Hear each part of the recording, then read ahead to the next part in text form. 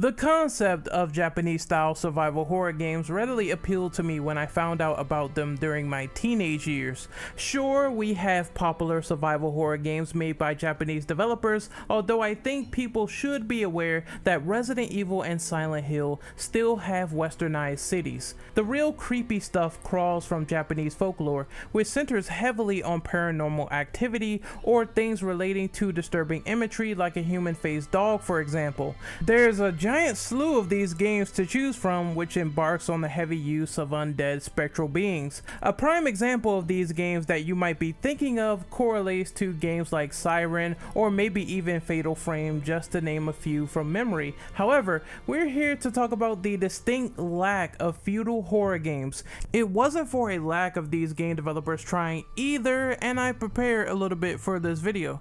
One of the notable examples that involve feudal horror dates back all the way in the past when Sengoku Biohazard was in the works by Capcom. This was where the initial concept of feudal era Resident Evil was being tested.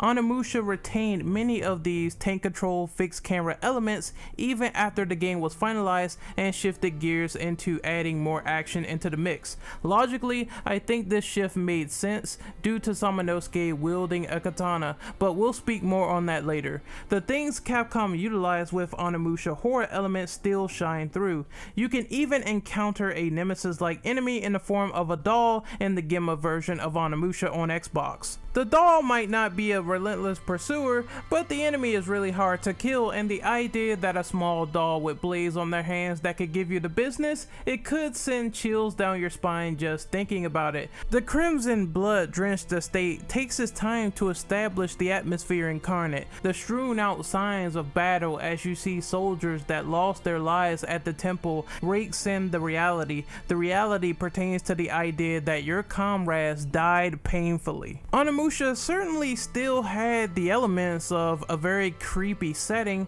that meshed in deep with the environment. Remember how I talked about how the swordplay could mitigate some of the survival horror scares after I alluded to the fact that Samanosuke's blade could keep him safe in a fixed camera game of this nature? I'm sure some people will say that if they were to make a feudal Japan game, then you would have to do away with a skilled swordsman. I think this premise is a tad misconstrued. Jill and Chris, for example, are skilled soldiers, yet the knife isn't really vital against enemies unless you know what you're doing in Resident Evil 1 Remake, mostly for all the Resident Evils except for Code Veronica, where the knife is kick-ass. What I'm saying is, it's not about the tool and what it does, it's about how balanced it is within the confines of a survival horror experience. So if we wanted to use a swordsman that was good at a sword, yet the enemies could overwhelm him, that could be possible.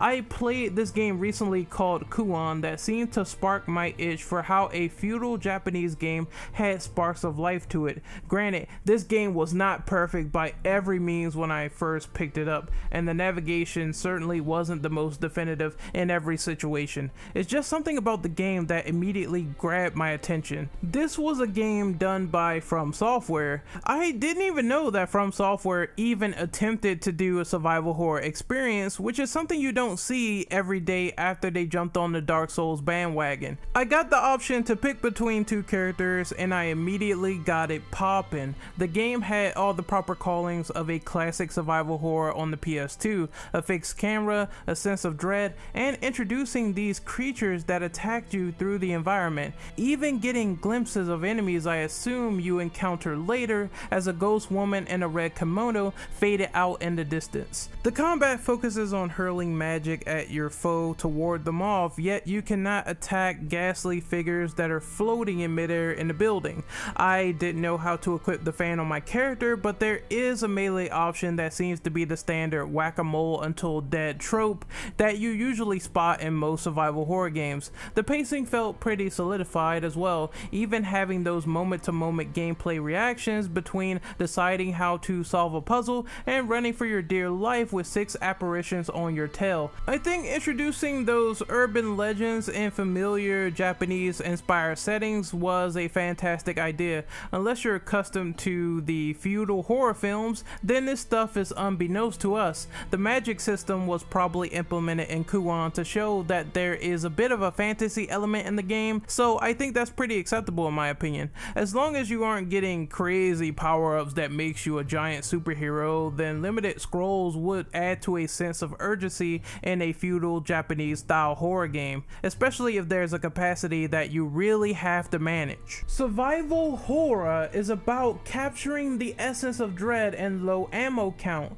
Any action-oriented flair would break the game, and I think that needs to go in my opinion if they decide to go the route of capturing the essence with a feudal Japanese style horror game again. The only thing I really didn't feel fondly about when playing Kuon was the fact that I felt like the character I was playing did not die as much as she probably should have in normal difficulty. I don't know if the game was intentionally designed like this on purpose, but I swear my character's ass was like a tank that crashed through Fort Knox like butter. Gruesome deaths within the horror realm will give the player these foes to fight against that stand in their way as a looming threat, especially if they get a game over. These threats in feudal survival horror games should constantly hang over your head like a black cloud until you finally understand what it takes to survive. I think mostly in Kuon you're just running away from the apparitions, so maybe like some sort of chase system would work there.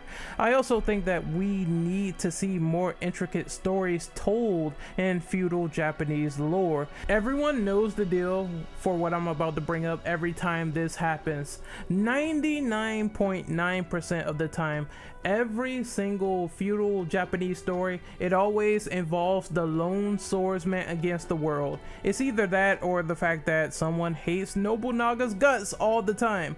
I always thought it would be amazing to have a premise that entices more originality, or it could be a premise similar to Siren where they handle the ghosting system. The game will feature multiple protagonists if it was done by me, and I think that everyone will have different roles. It would be these isolated incidents in my opinion. Whoever dies as the protagonist, they can return as a ghost and they can stalk the new protagonist that you play until all of them are dead, which can warrant a bad ending. I kind of like this connection, to be honest, and I'm surprised if a game hasn't already done this before. I would be totally shocked and amazed, because if you build up that attachment to a character for so long only for them to be killed off as the protagonist and then they come back as a creature, it gives you like a sense of guilt, like damn, I got this guy killed and now what do I do? And they could do some fourth wall breaking stuff anyway with like the dialogue and these creepy hymns saying that you caused this, you caused me to die, and now you're gonna pay for it. Just imagine something as sick and sinister as that. That would be absolutely crazy. I think the idea of finality, the end game, it could give like the game so many roles and characteristics to play with, especially with like each character having like a strength and a weakness. Strengths and weaknesses were absent for the longest time after RE1, Outbreak, and Resident Evil 0. Why not give strengths and weaknesses a go here again? Make a Japanese painter, a geisha, a salesman, a swordsman, a carpenter. These people could have a variety of defining factors. Maybe they could go in differing areas that other characters cannot go into because they lack the attributes to do so. That would be pretty sick, man. That'd be pretty awesome. The most issues that like feudal horror have in the industry is that no one is taking a shot on them. No one is basically reigniting this genre, despite the fact that there was a long lull in the samurai inspired titles and then there was a big resurgence of them. Like we're having games like Ghost of Tsushima, we're having games like Sekiro. All these games are now coming out. Why not take the chance on another feudal horror inspired game? I don't get it. I just don't get it. I guess you can clearly say that most of the gap back then, it was filled with, like, samurai games were coming out, but they were filled with like Musou-like experiences, you know? I think developers, they really need to stop resting on their laurels here. This is right for the opportunity. It's not hard to understand why something is pretty much minuscule, you know? I get it. I understand that the more insane gunplay third-person OTS is the more popular rage these days. Just give us something in that vein that is a bit more dynamic, that is a bit more creepy with the camera angles. They can make like dynamic camera angle samurai games, no problem. They just have to do them. I think they could make something like Siren, where it has stealth, and stealth could make a great gameplay perspective in a survival horror game in some of those scenarios that I talked about earlier with the other characters. This setting could follow the Eastern devs trying to feature these creative creatures on screen and make our skin crawl with all the relevant things to their culture. Yes, especially the long-haired Seki girls that make our skin crawl from Ju-on the Grudge. Not to mention, I think we're long overdue for another ghost tale anyway, and Japanese feudal beats are obvious. They just create better jump scares than Western jump scares, which, I mean, they are loud, they are bombastic, they just lost their meaning. Hell, subtlety is key for horror, as well as the fear of the unknown, and a lot of people aren't really familiar with Japanese folklore. I think that would be great. I think that would be cool, and if they did a game like this, then they just need to take the ball and start rolling it, since I'm pretty sure the samurai genre will be even more popular when Ghost of Tsushima rears its head and comes out this summer, and then that invites more genres being created because samurai games will be all the rage again. Perfect opportunity.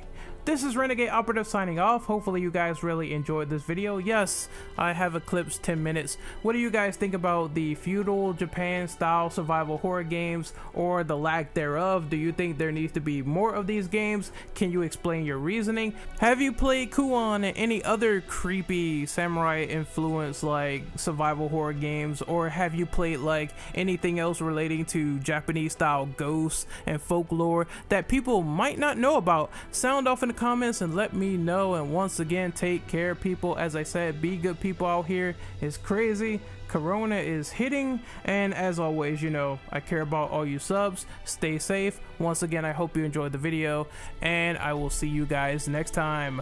Later.